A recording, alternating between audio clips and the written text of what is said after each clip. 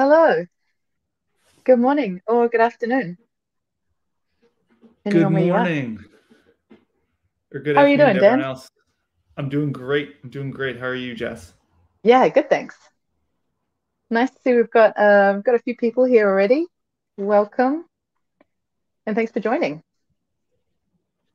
Yeah, welcome everyone. Thanks for coming. Cool. I'm going to get right into it. My name's Jess. I'm the product marketer here at Metabase. And we're joined today by Dan Wolchonok from Reforge.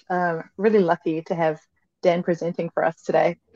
So first, I will just go over the agenda again and cover a bit of what Dan will talk about.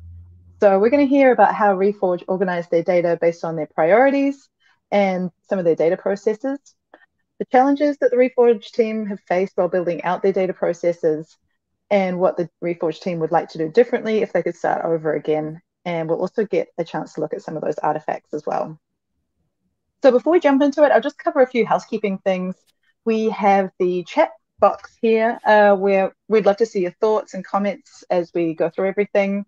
But if you have a question, please make sure that you use the question box just so we don't lose track of anything and we can cover your questions all at the end. And we also have a react button here at the bottom panel. So throw in some emojis, get involved. And we also have a few polls that are all ready to go. Make sure you go visit those and weigh in at some point during the chat. But without further ado, I will hand it over to Dan to take us from here. All right. Thank you, Jess.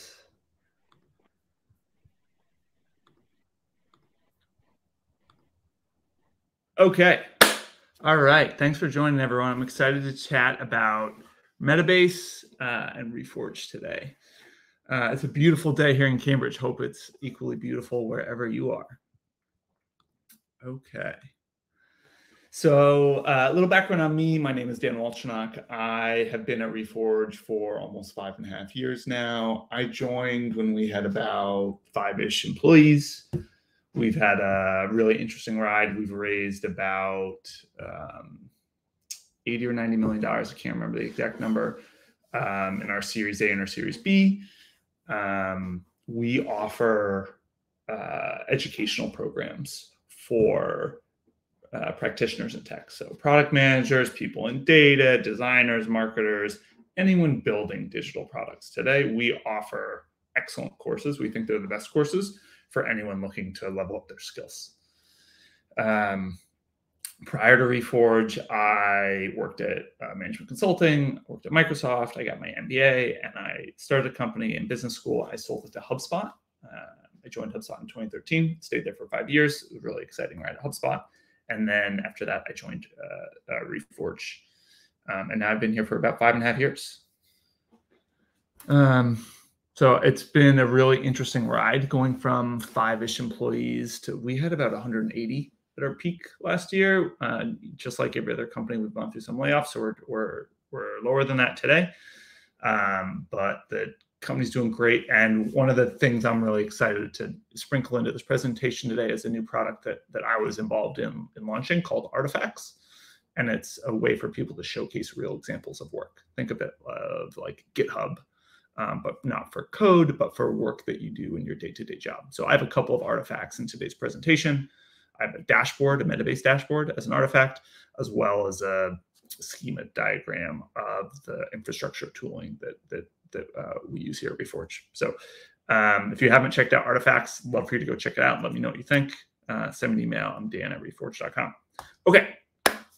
Now let's talk about, I think Paris is the place, Christoph. I agree. I wish I was in Paris right now. Okay, so let's talk about Reforge's evolution with Metabase. Okay, so when I arrived at Reforge, this is what people were doing. They were, we didn't have a BI tool. A product manager would go and make a request of an engineer. The engineer would either send them a CSV, or there's this feature in Heroku called data clips, I believe, and that would like automatically import data into a spreadsheet at some interval, maybe once, maybe it would refresh. I can't remember exactly how it worked, but this was my world. People would get a data export, they'd put it in a spreadsheet and then send it out. And I kind of I was like, oh no, this is not good. This is bad. And this is fine for an early stage startup, but I'd been at HubSpot for a while, and I'd seen how we were like 2,000 people when I left, and I'd seen how a big company really was trying to leverage its data really effectively to help drive the company. And so I was like, this is not, we are not going to keep going this way. And as my title was head of product and data. I can't remember exactly what my title was, but basically data was under my purview. And I said, not on my watch, not anymore. And so at HubSpot, I had used Looker. And when then going to Reforge, you could not have paid me to use Looker. I said, hell no. And so I was really excited to try out Metabase for many reasons. One, it felt like the right tool for what we needed. And we used the open source free version to get started. And so I immediately tried it out and I immediately loved it. And I can't tell you the team's reaction to just basic stuff. The idea of being able to run queries against production data and have it be always up to date. In the example I was sharing before, people would email a request to someone, the PM would go to the engineer, they'd write some SQL, they'd then dump it into a spreadsheet, then the PM would do some analysis in it, then they would respond to an email with a chart, like a pivot table or something like that. And when I showed them that it was really easy for anyone in the company to query our data and it was always up to date, they could have it automatically notify people, they lost their mind. They thought this was the most amazing thing. This is really cool. And this is no joke. This is a scene from our office from when I showed them Metabase. I don't know if anyone in the chat has had a similar experience to this. So this is a chart of our monthly active users using Metabase. So I'm using Metabase to look at our Metabase usage over time. So it's a little meta. Sorry, I'm looking at this question from Igor. So we needed a way to visualize data inside the company. And so there were two main, I'll talk about it in a later slide, but we needed to be able to do basic reporting of how many applications have people submitted to take our courses, what's the traffic to various sources on our website, basic questions, whether it was what are all the users that are based in New York, or how many people have submitted applications to take our growth series course. We need to answer basic questions. And oftentimes that data was either in a production database or it was in some sort of analytics database.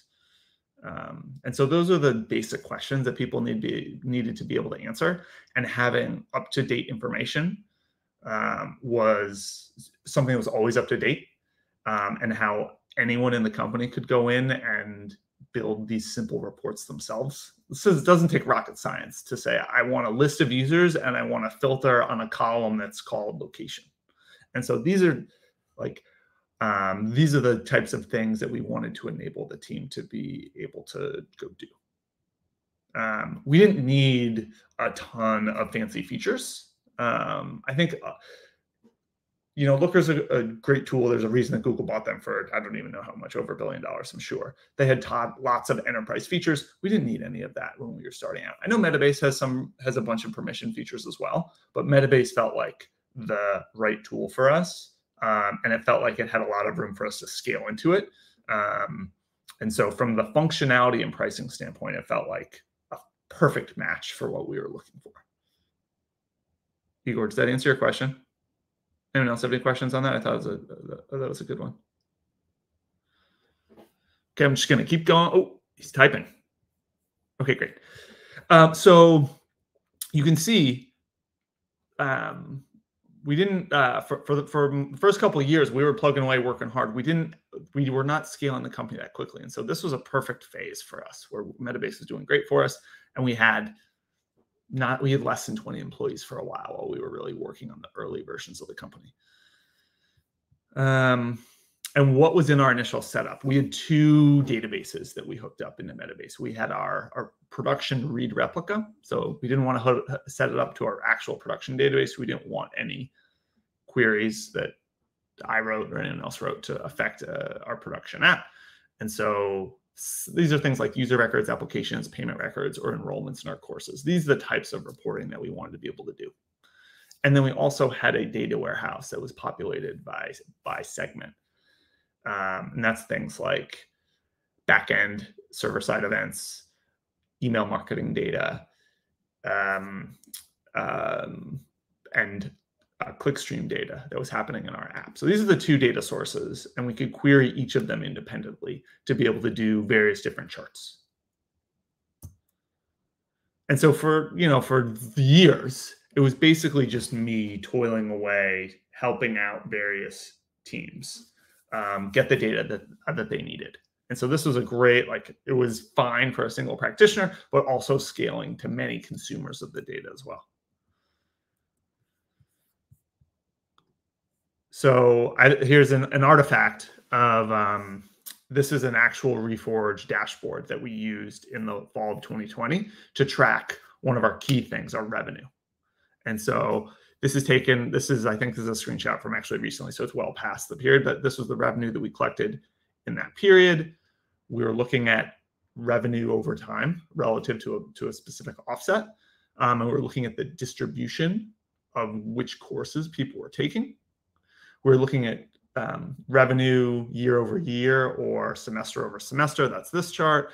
This one shows the distribution of applications to various courses. This is an example of the type of dashboard that we set up, and we enabled the whole company to go look at so they could understand how much revenue have we collected when we would talk about our goals, and we would help people understand like this. Obviously, this chart is complete now, but the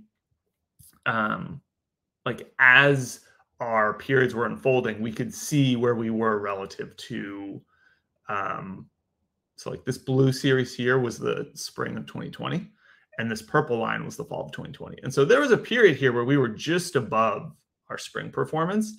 And you can see here, we really pulled away from the spring, 2 weeks after our big marketing push. And so these are the moments where we are really refreshing this dashboard constantly to understand how are we doing, how do we communicate that with the rest of the company, and how do we make sure various teams have the right information they need so that we can adjust what we need to do, whether it's we should send out another email to this segment of people, we should work on the copy on this page because the conversion rate is low, or this course is crushing it in terms of interest, this course is not. I actually have this is another chart on that dashboard, which broke down the cumulative number of applications for each of our courses. And you can see here, we actually stopped offering one of the options because we felt like it wasn't the right configuration. And so we just stopped doing that. And that's the reason the series ends. And you can see there were a lot of interest in that, but we shifted it to the rest of our programs over time. And so we would use these charts to help marketing, to help product, to help lots of different teams adjust what they were doing in real time to help make sure that we hit our goals. And so we would also send, one of the things I love about Metabase, it's really easy to send this information into Slack. And so we would send in alerts to say, here's a number of applications, here's our revenue, here are the visualizations over time. So we could really kind of infuse this information throughout the company. Okay. Oh yeah, here's another example of I was remarking on how little Slack has changed. This screenshot is from Slack in 2018. And you can see these are 5-year-old charts from Metabase, right? This is what Metabase did 5 years ago in terms of its charts, and the charts have gotten a lot better. But it's really nice to have Spark lines to understand, okay, great. What are our weekly active users for this feature that we've launched and then killed? And what's the trend over time? And so these are the tools we had to really try and help Reforge become a data-driven company or a data-informed company across the organization. So going back to here, after we reached a point where we raised our Series A, we raised $20 million in venture capital, and we made the conscious decision to invest in our ability to scale our programs and scale our teams. And so we recognize that like one person doing a whole bunch of data work, or on the order of one person doing data work, was not going to be able to meet the demands of the organization as it scaled. And so we decided we need to hire a team, and we need to formalize data within the company. So we invested a bunch. We hired a data engineer, and we started to hire product analysts so that we could embed analysts within teams within the company. We migrated our data warehouse from a Postgres data warehouse to Snowflake. We started to organize our data in schemas. Before, it was just we pipe the data in from Segment into the data warehouse, and we just use the data as the engineering team set it up in our production Postgres database. We decided to set up schemas in our data warehouse where we could organize data, and so it was more easily consumed. You don't have to be a software engineer that knows the backend code to be able to stitch the tables together. And we can denormalize tables, all that good stuff, by organizing tables into schemas and really putting some thought into what should the tables look like in those schemas. In order to do that, we've leveraged dbt to put our complicated logic into source control, but like whatever, there's lots of, you don't have to use dbt. I don't know if I'd make that the same decision today, but it was maybe I'd rename this heading from dbt to source control to put the logic of our business into source control, so that we could make sure that we don't break things accidentally, but also get some visibility into if things break and what the dependencies are between things. Oh yeah, the migration from Postgres to Snowflake. We started to build some fairly complicated queries in Postgres, and we could have invested in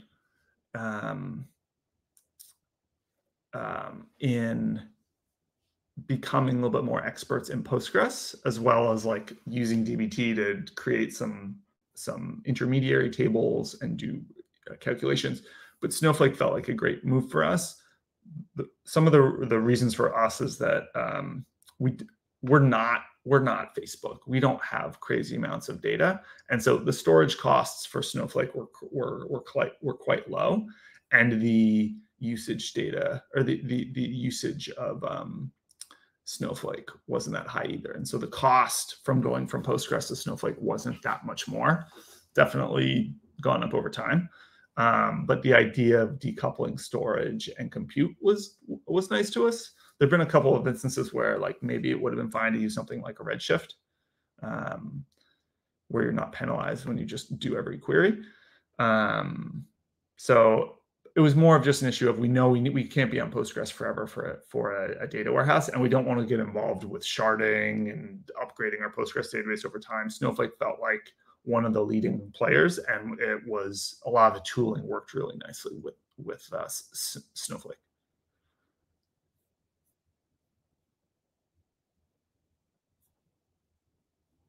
And honestly, the biggest thing was our queries were taking a long time to run in Postgres.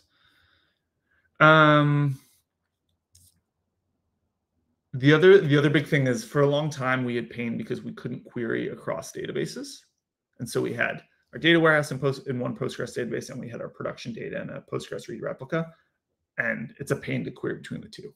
And so one of the things we did is we ETL'd data from our read replica into our data warehouse, so we could do analyses where we could join between these two different data sources, because the data was going to be in the same warehouse.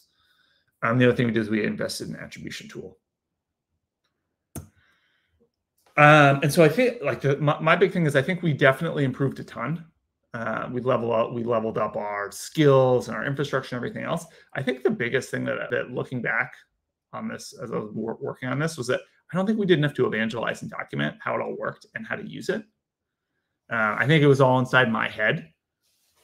and I did not do nearly enough to empower the engineers and the analysts on the team to understand how it all worked together. And then I think that cascaded to end users. And so I actually looked back and I found a presentation I did it in my second month at Reforge, and I showed very clear examples of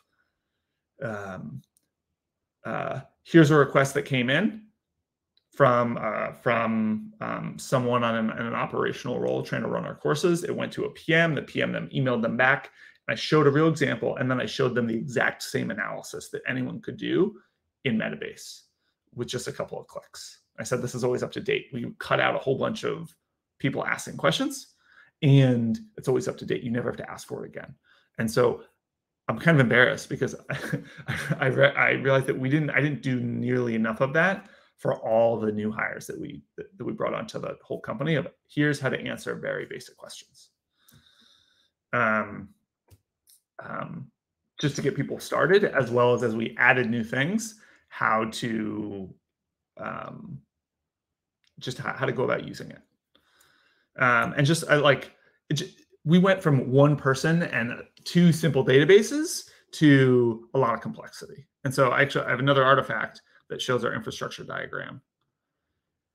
And this is a lot for anyone to come up to speed on. You know, we had lots of different types of traffic. We had lots of different first-party data sources, whether it's our Stripe, whether it's our web app, it's our marketing website, it's our customer support tool, our email marketing tool. All of these things were data sources that got fed into either our CDP segment or directly into our data warehouse. And so Metabase is our BI tool at the bottom. And it's just really hard for, I think, people to understand all of the different first-party data sources, how it all flows through the system, how frequently this data is refreshed, how it's all brought together, and then the tables that you can use to query this data. And so I actually waited way far too long to just create this diagram, I think, for my team.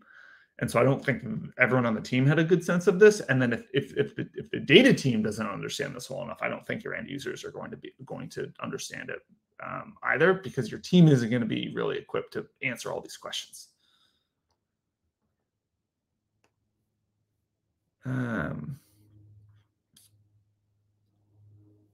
Cool. And then this is our DAG in DBT.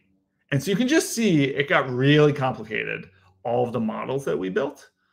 And I think one of the big learnings that I took away from this is really complicated for anyone to understand, let alone on the data team, but as well as if you're someone on the support team, if you're a product manager, if you're someone in marketing, if you're in customer success, what are the 5 models you really need to know about? How do I go about querying them? And what are the ways in which I can slice and dice them or aggregate them? And so I think it went from this like, wow, this is amazing. This is really cool. This is answering a lot of our questions. One person is the source of a lot of the knowledge. We can go ask him, to how do we scale that knowledge to many people? And I think we did a reasonably good job, but looking back, I see lots of room for improvement on what we could have done. So like, just like basic stuff, like I would have had a monthly session for all people new to the company, as well as anyone else who wanted to join, of like, here's how to do basic queries. Here's the model that is our users. So if you want to find all the users in New York City, boom, here you go.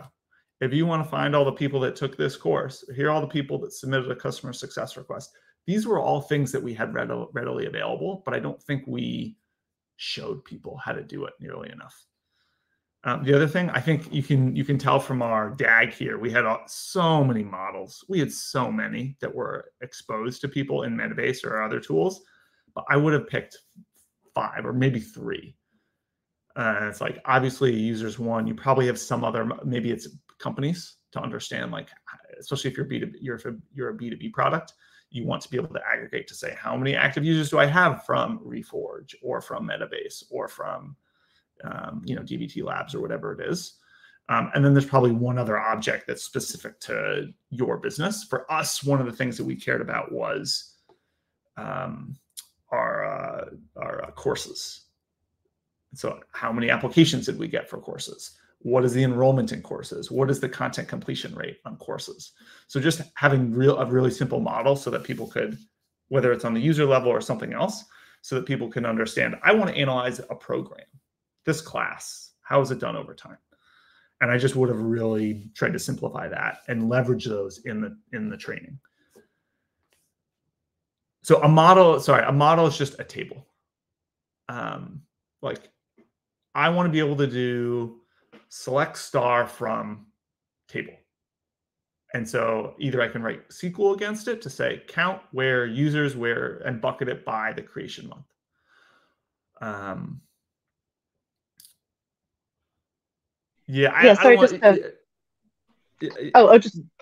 Sorry, Dan. Do you mind if I jump in there as well? Absolutely, go for it. Yeah, I just wanted to kind of expand on your point about models a little bit as well. So basically they're, like you say, like tables, but they're managed by the admins. So you can bring together different columns, maybe from different data sources, and you can prioritize what information is in that model to make it easy for your end users to start asking questions. Yep.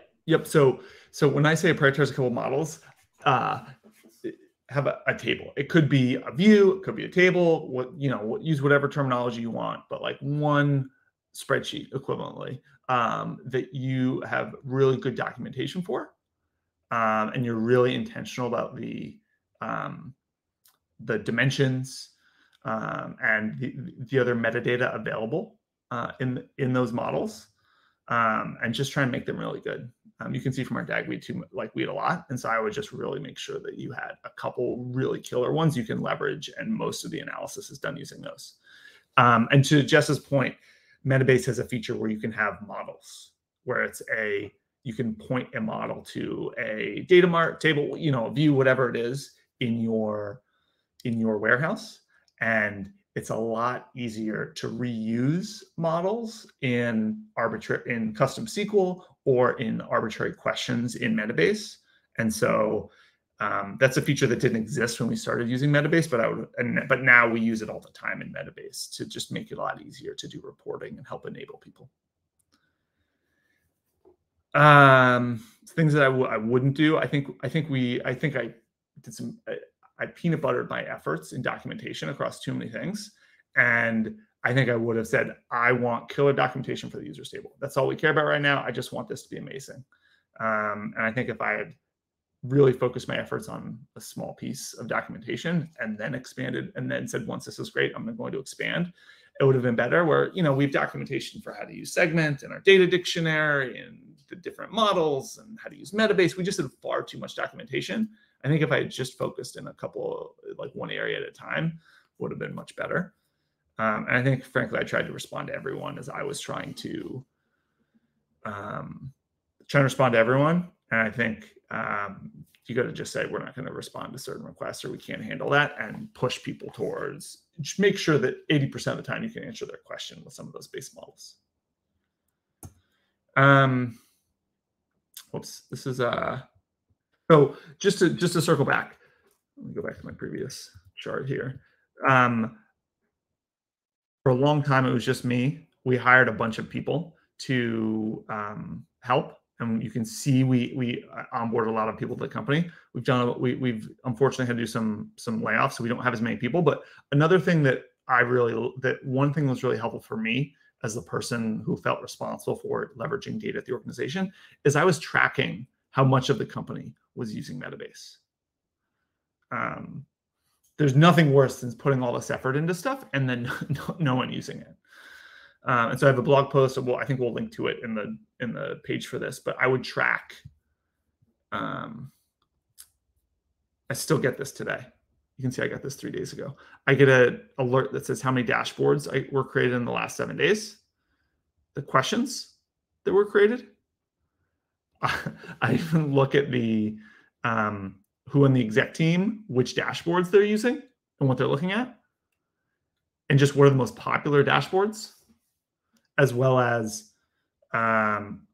which users are our power users, and which dashboards are the power dashboards. And then this is my old boss, but basically what's my boss doing in Metabase? What is top of mind for him?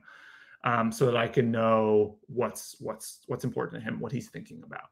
And so just having a sense of how many people at the company are using the product, as well as understanding who's doing what, was something that I wish I had done earlier and was really helpful to understand, like, how plugged in is the company to what we're doing? And is the investment that we're making paying off in terms of product improvements? Are we acting on the data? But also, are people even looking at this stuff? And so that's one of the great things I love about Metabase and these tools is you can really get great insight into, are people using this tool at all? And so I haven't looked at this I don't look at this that frequently, but it was a really helpful barometer for me to think like, wow, we have this chart doesn't have our count of employees over time, but just doing the math, this has anywhere from 50 to 70, I think over 75% of all employees were leveraging Metabase on a monthly basis. And that felt, I felt like that was a really good stat in terms of adoption at Reforge. With that, love to turn it over to questions anyone has. So I don't know where Jess is, but feel free to drop questions in the chat and I'll do my best to answer them. Okay, so Christoph, why use a Metabase model? You can do both. There's no reason that you can't do that with both. The thing that makes it really nice is that you can have the Metabase model can just point to your materialized data mart in your data warehouse, but it makes the analysis of that data much easier in Metabase and makes the reusability of that much easier as well. And so it's much easier to start questions. You can have lots of questions that leverage that model in Metabase. So it's more of a BI, at least from my perspective, it really makes the reporting usability much higher and the adoption higher than if you weren't to use the Metabase models. I'm sure Jess has some opinions on also why Metabase, why those features make it great as well. Yeah, I'm not sure if we touched on this before, but I think something that you referenced earlier was the metadata that you get with models as well. You can kind of give a bit more explanation and context about what's in what people are looking at, which is really helpful for a lot of end users. It's just really helpful. Like naming things is really hard. I'm sure everyone on the call can relate to that. But naming columns is really hard, and it's really helpful when you can have the full documentation and all the context you need to have about what does this column really represent? Like, oh, there was a data issue, or the data here starts at this time period. It's really helpful to have that documentation in your BI tool so that when people are looking at it, they can figure it out for themselves rather than either doing something wrong or then jumping over to Slack and asking a question that you don't want to have to answer 10,000 times. And so having that documentation in your model in Metabase is a big plus.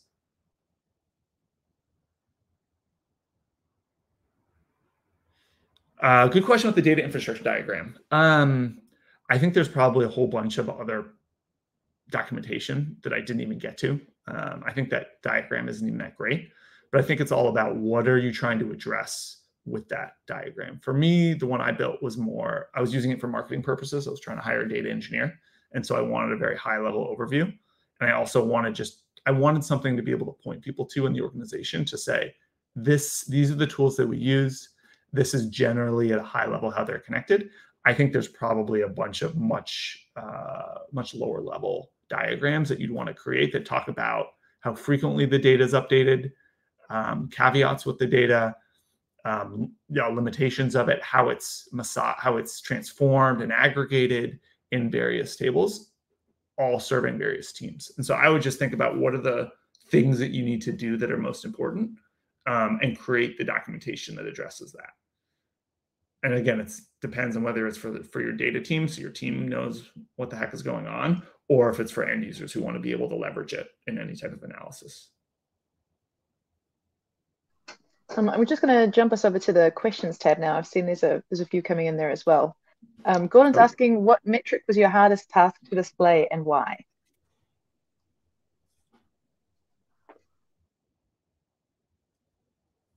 I think one of the things that we struggled with was showing.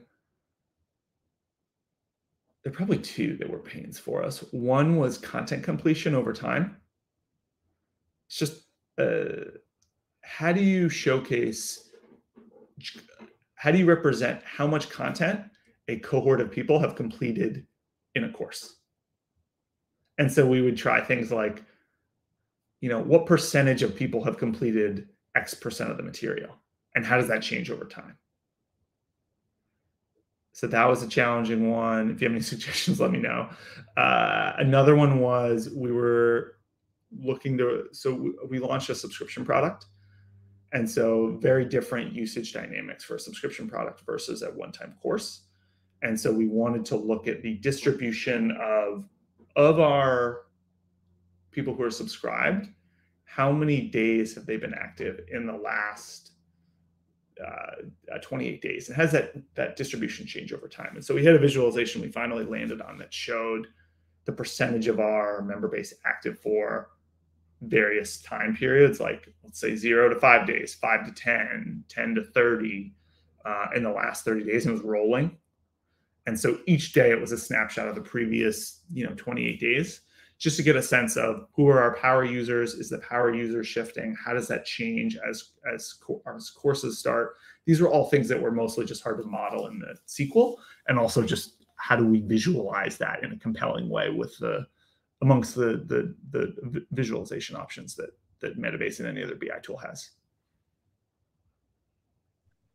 Cool. I think Gordon's next question is a good kind of follow on from that. What's the biggest limitation of Metabase in your opinion, and how did you overcome that? And don't let me stand in the way here.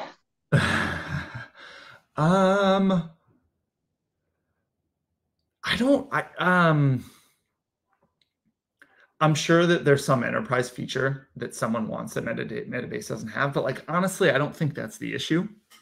I think the issue is can you get people to use the data? And that's the biggest issue. And that's the thing that I'm more focused on, is how do you get people to ask more questions? How do you get people to answer their own questions? How do you get people to help other people? And oftentimes that's not a limitation of Metabase. That's a people thing. And so sure, there's some feature Metabase doesn't have that some other enterprise, that a higher up enterprise, more expensive tool has. But I don't think, at least for us, that's not even anywhere on my roadmap of complaints of things that Metabase has. One little gripe. I don't want to totally just come off as someone who only has nice things to say. One thing that drives me a little nuts is the email.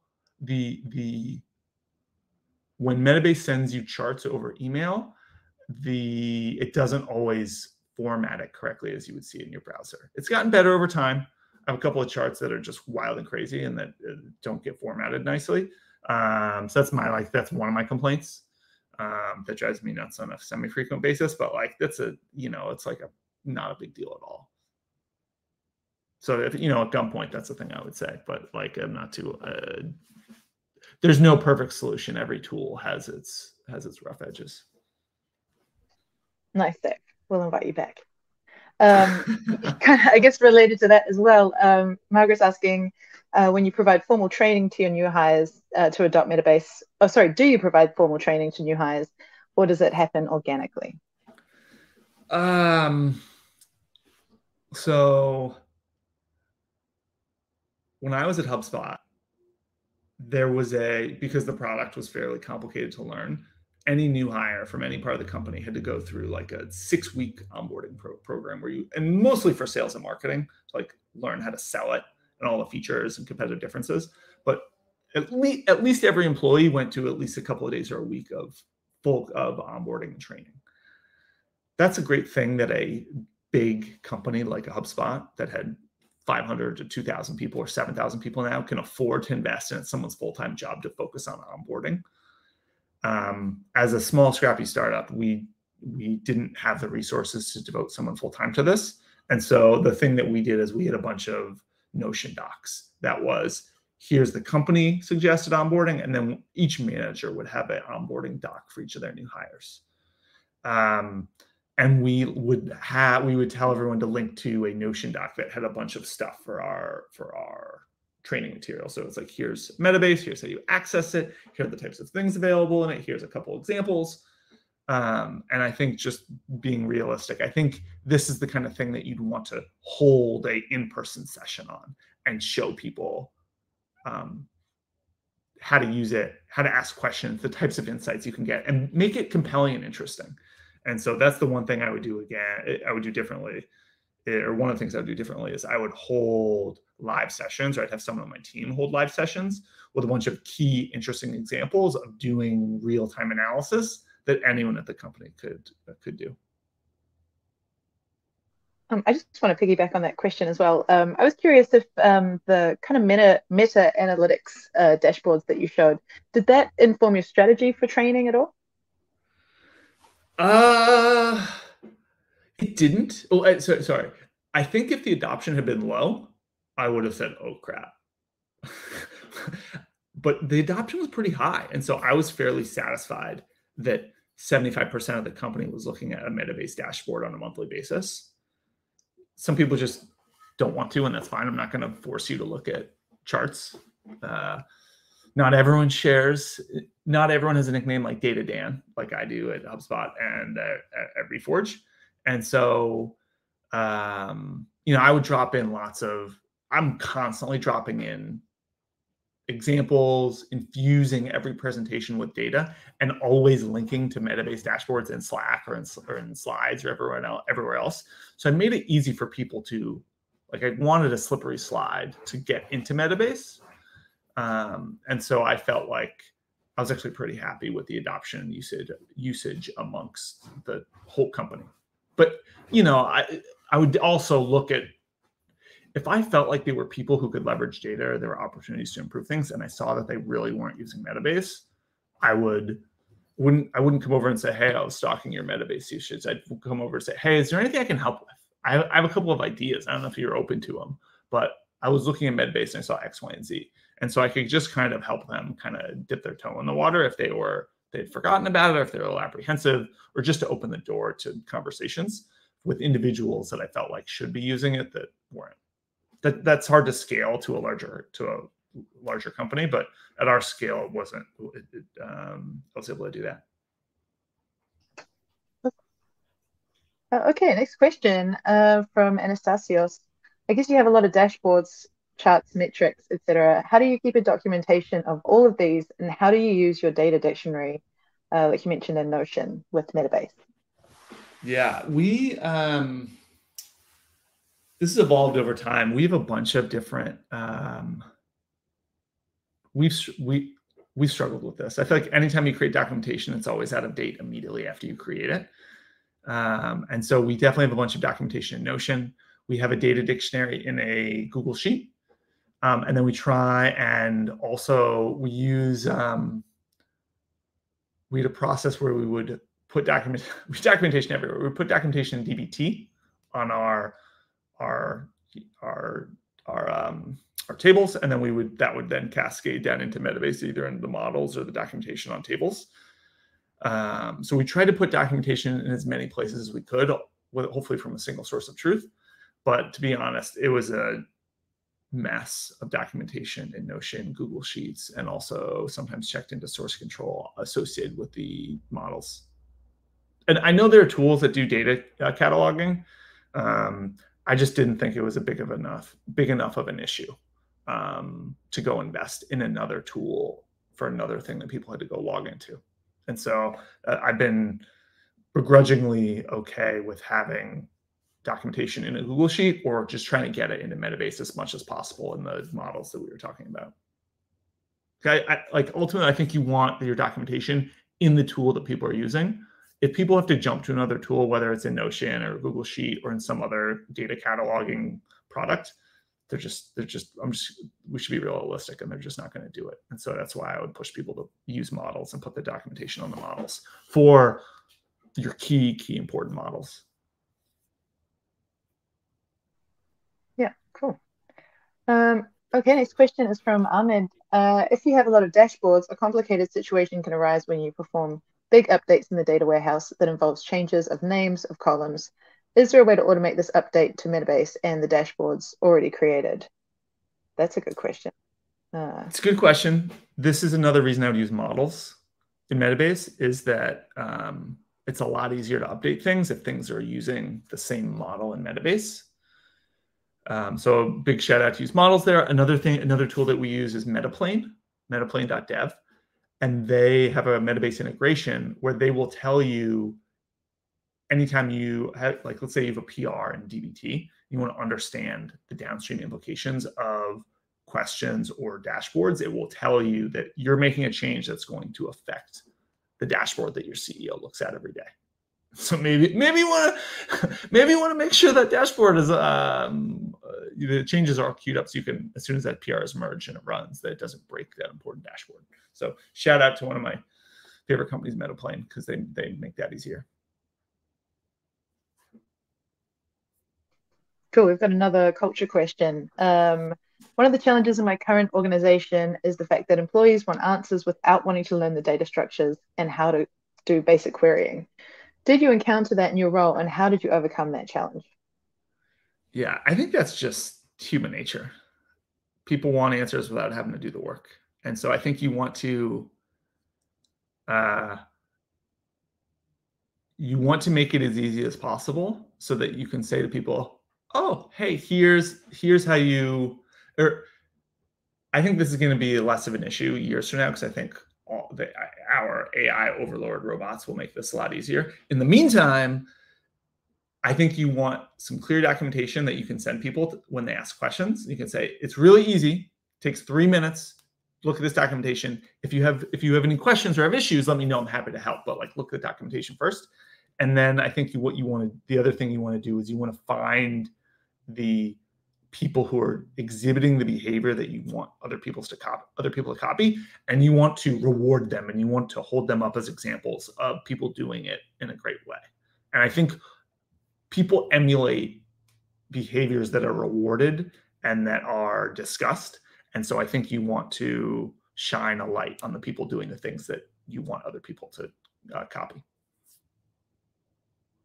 But if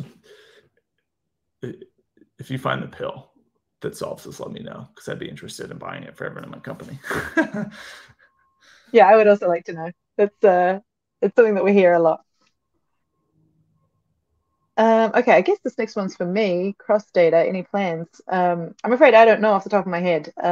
But we have a public roadmap, so if you want to go to metabase.com/roadmap, you'll be able to see everything that's planned there.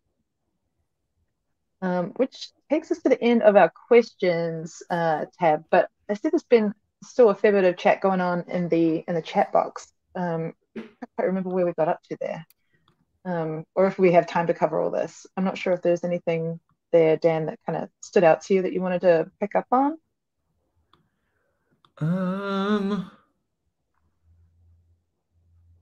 Let's see.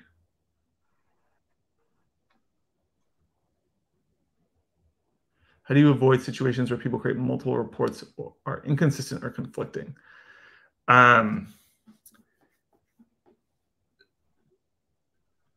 This is where I think you want to try and force two buckets.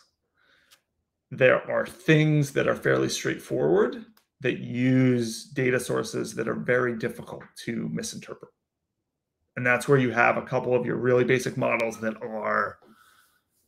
have like, I don't know if people are bowlers here, but like kid bumpers. So you like can't roll a gutter ball. Like you want to just make your models as easy to use as possible, and in a way where someone can't come to some conclusion which is wrong, then they look bad, and then that makes the data team and the BI tool look bad as well. So I think you want to try and avoid that by making the data as easy to report on and understand as possible. The other one is I think you want, for the people that are going to go very sophisticated analyses, you want to try and pair those people with some expert in your organization so that they can run things by those people. I think you want to split those, because if you have everyone asking questions, you get into the situation from before where everyone doesn't want to do the work. But the people who do want to do the work and do a good sophisticated analysis, I think those are the people you want to help support and hold up as good examples.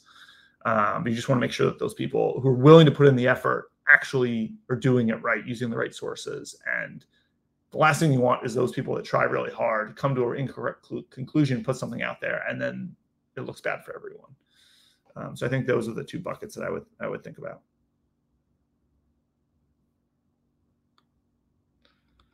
Ooh, Catherine, this is a prompt for ChatGPT. I would think of, I would just literally copy and paste. Like, I want a nickname like Data Dan, but for Catherine, give me suggestions. I'm thinking Charty Cathy, maybe. It's not perfect, but it's a starting point. Someone should do that right now while we're on this chat, and we should just vote on Catherine's new nickname. Yeah.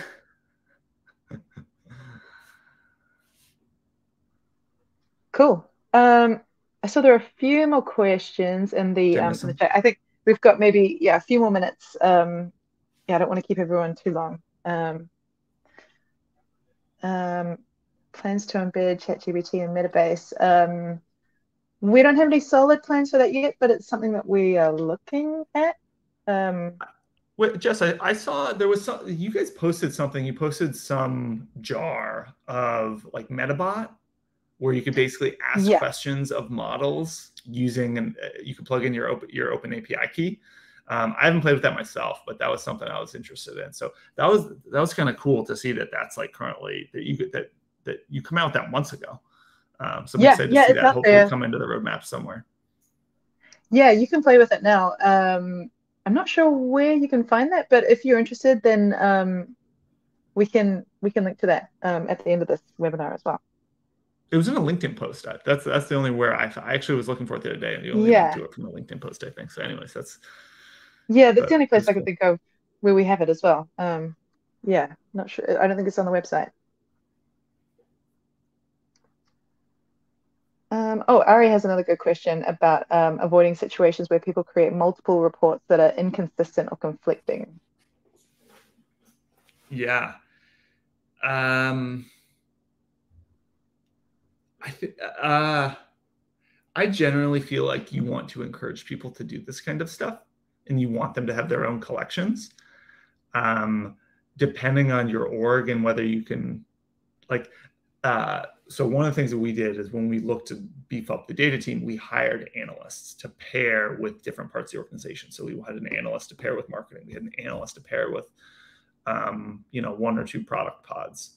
And so we wanted to enable the PMs or marketers to go and build their own reports in Metabase, but we identified someone who was responsible for helping those teams. And so I think you want to help people create lots of stuff, but again, you want to just make sure that they're using the like official designated model as much as possible.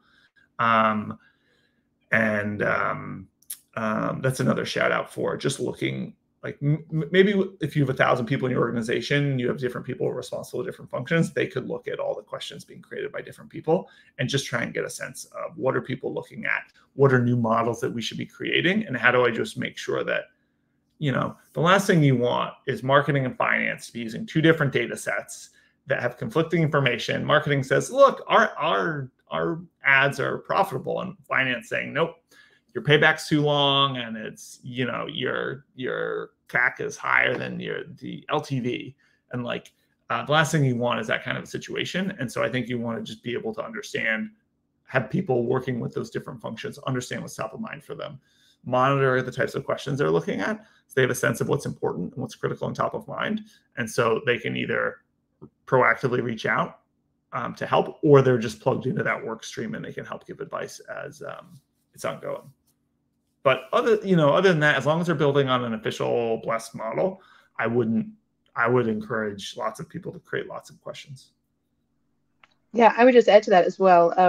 Just give a shout out to one of our pro and enterprise features, which allow you to mark certain questions as verified and moderated. You can also do that with collections and models as well, just to make sure that people are using sort of a vetted data source or question. Cool. So I think that pretty much takes us up to the hour. So yeah, unfortunately, sorry if we didn't get to all your questions or comments there. But thank you so much for joining. And thank you for all the questions. It was clearly a very interesting session since people had so many things that they wanted to ask you, Dan. So thank you so much for being part of it and for presenting, and yeah, being here. Happy to share anything. If anyone has any questions, feel free to email me. I'm Dan at Reforge, and also go check out Artifacts by Reforge. I go into a bunch of these. You can see the revenue dashboard. You can see our data diagram. All these things are on Reforge. Cool. Thanks so much for sharing. Great. Well, we'll see you at the next one. Thanks, everyone. Thanks, Jess. Thanks, everybody. Bye. Bye.